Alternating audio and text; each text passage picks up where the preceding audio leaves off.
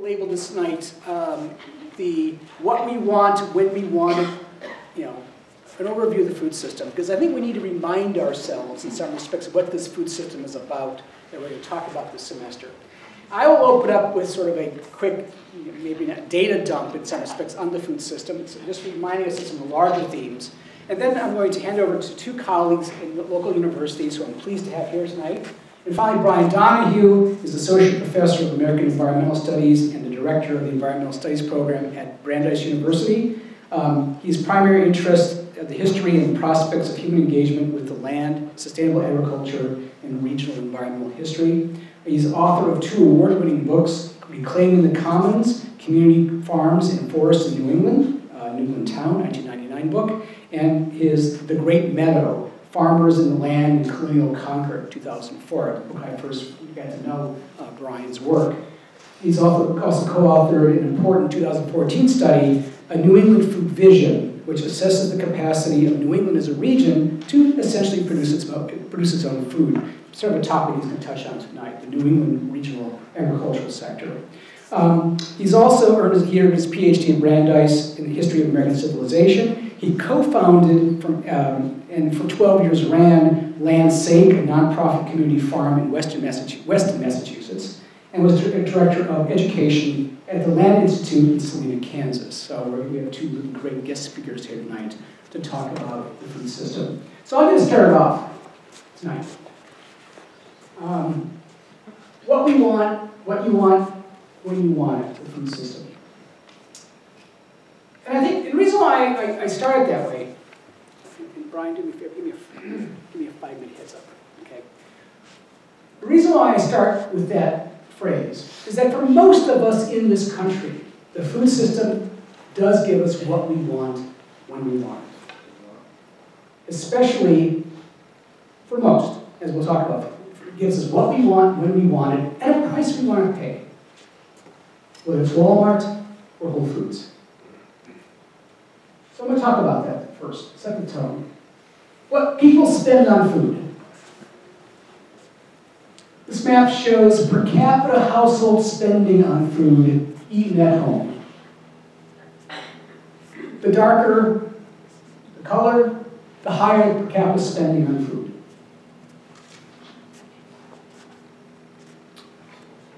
All right, so some people in this world spend a comparable fair amount of their household income on food. Nearing 50% in some cases. Some people, in the United States in particular, spend relatively little of our household income on food. Let's look more closely at that. How much countries spend on food?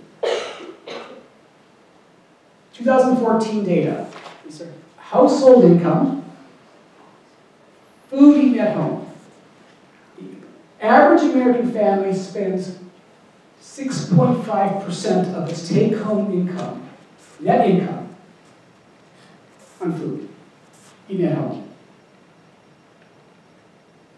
It's 11% if you include food eaten outside the home, which by the way has become a growing part of the food budget because people eat out more.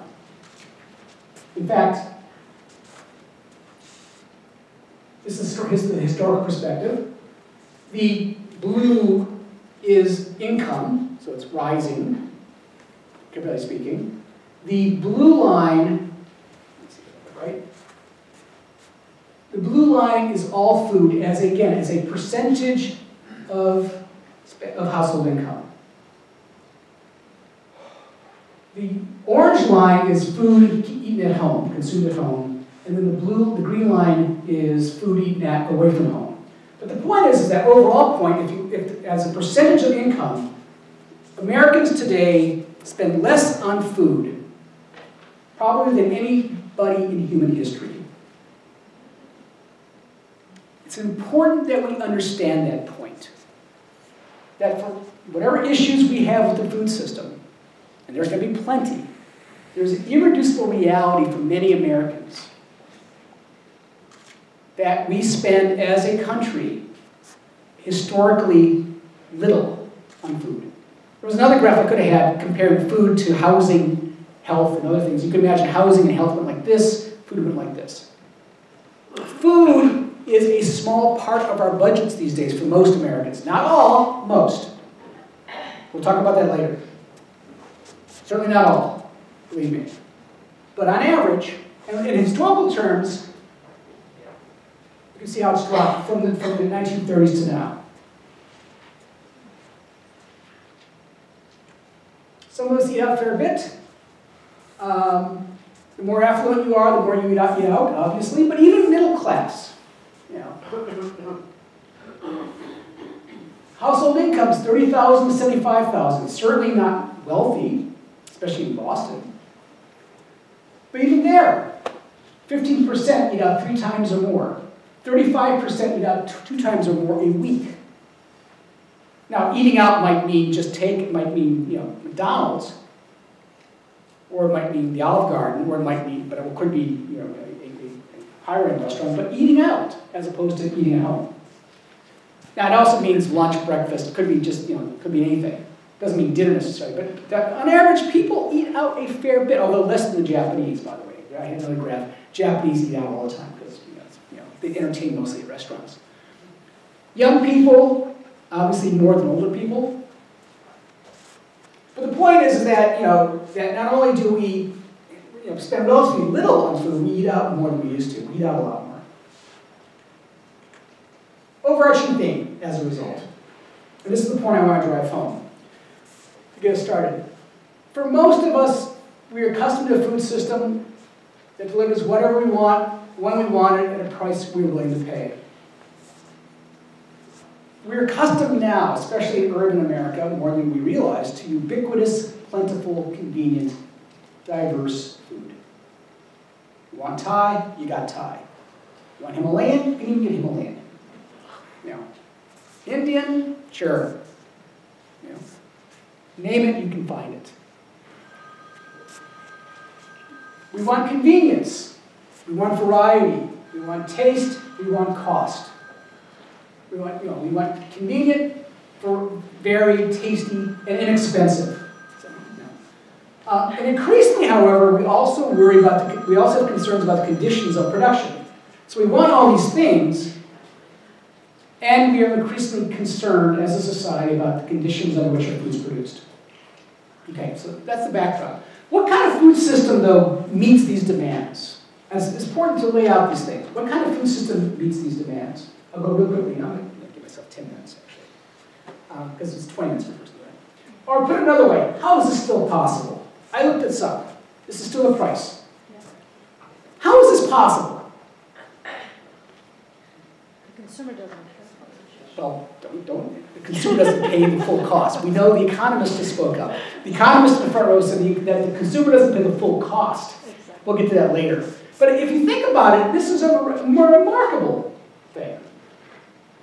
Yes, we know that there are a lot of hidden costs that we don't pay up front. But the fact that you can get a burger for $1 at McDonald's is really framing the food system at its best and its worst in many respects.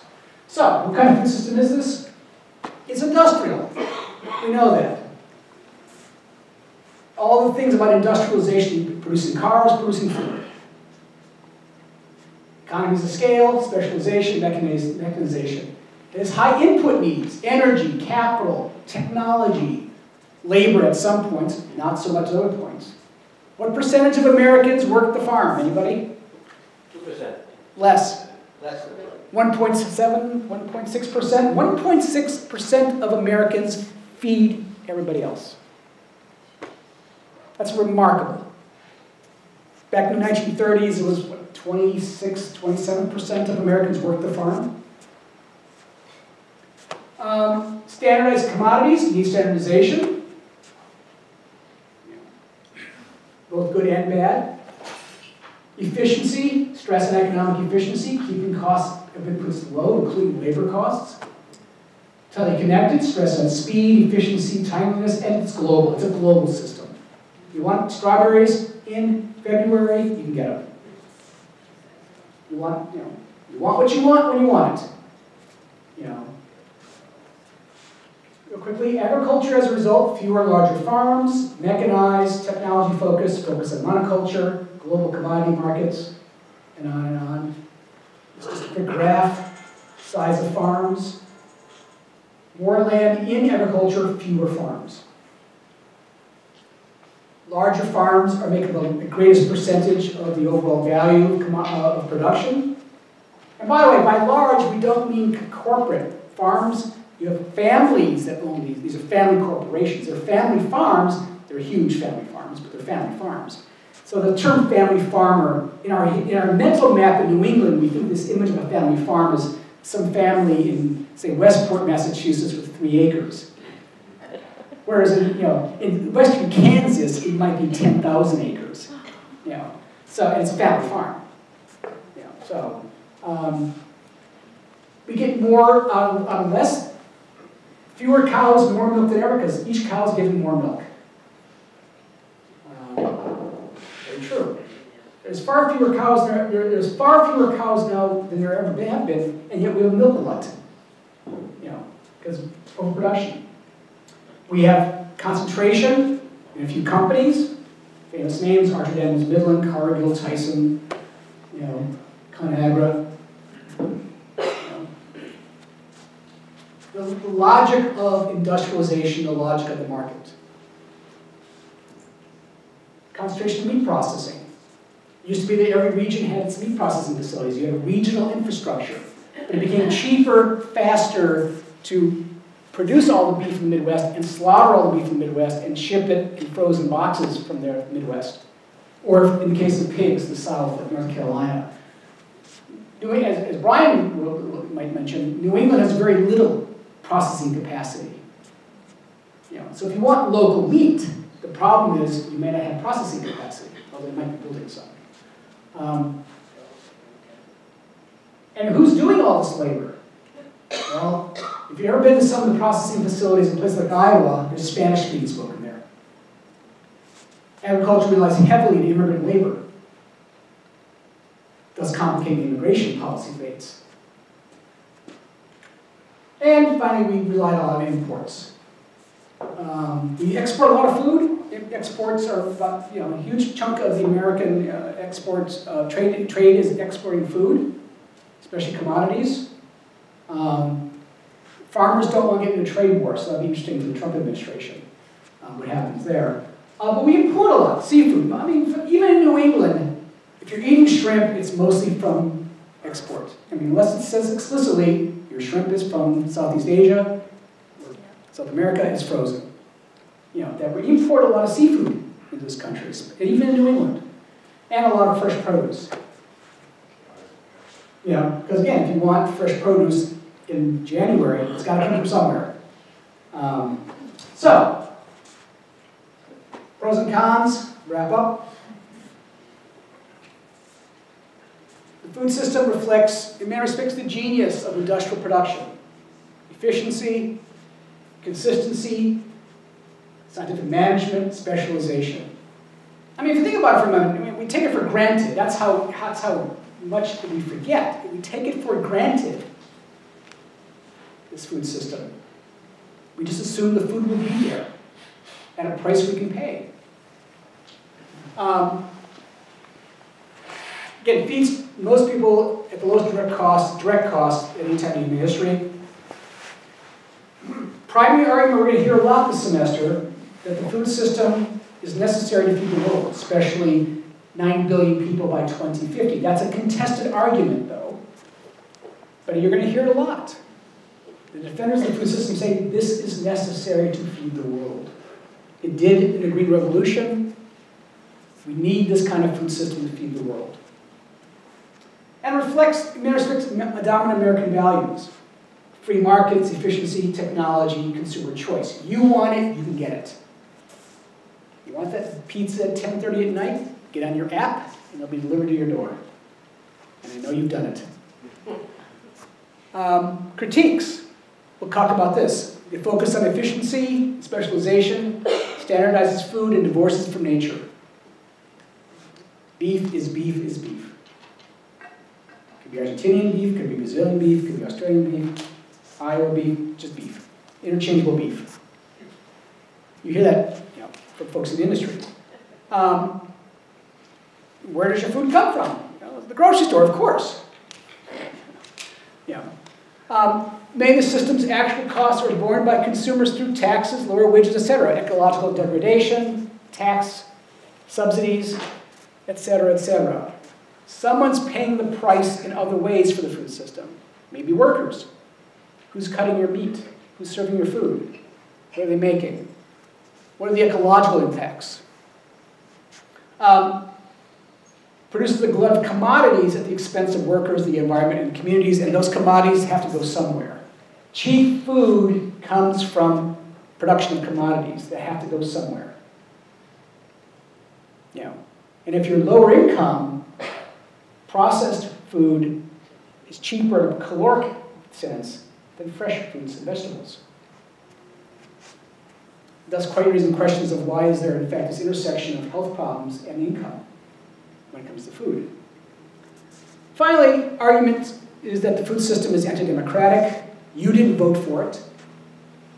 Dominated by major corporations and their political allies at the expense of local values and needs. So we're going to explore these competing narratives throughout the semester with a strong Boston focus. But I thought it was important that we start out with this quick review just to remind ourselves what's underneath the hood, if you will. What's there? What's the reality on the ground?